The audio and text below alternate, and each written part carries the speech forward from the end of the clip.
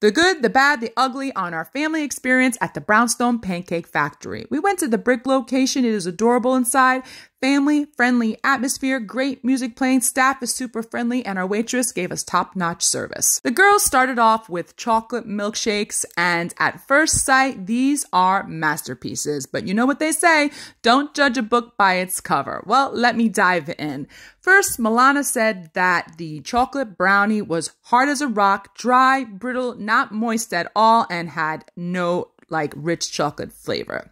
Then, to top it off, when they took a sip of the chocolate milkshake, they said that it was very watered down and tasted like chocolate milk, not a thick and rich chocolate milkshake. It was very disappointing to hear. Alessia even took a sip and she didn't seem that happy. But the good part was the special. It was French onion soup and it was to die for.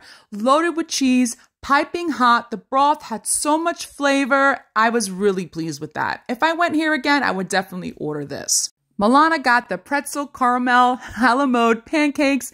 We ordered macaroni and cheese for everyone to share, a happy face pancakes, and chicken and waffles. Lena got a beautiful Santa Fe chicken salad, and then we got a lemon chicken with yellow rice. That looked beautiful. So the macaroni and cheese tasted very powdery, was not cheesy at all, tasted like flour and water with no flavor. Milana said her pancakes were as you can see, she didn't even eat them.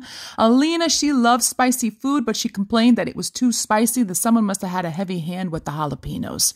And my chicken was so freaking dry, and the outside of that skin was like leather.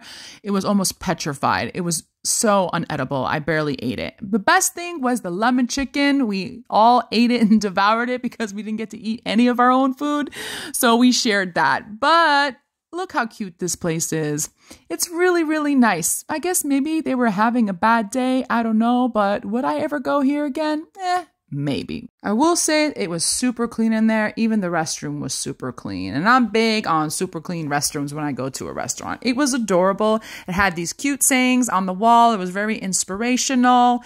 You know, love yourself. And it was just a really good atmosphere, happy and fun place. But anyways, I want to walk you out and show you the highlight of the Brownstone, which is this adorable vintage Volkswagen van. There's tables set up in there and you can sit down and eat. It's the most cutest thing I've ever seen. I mean, it was a shame that the food was a bit subpar, but you know what? I'd still recommend giving it a try yourself.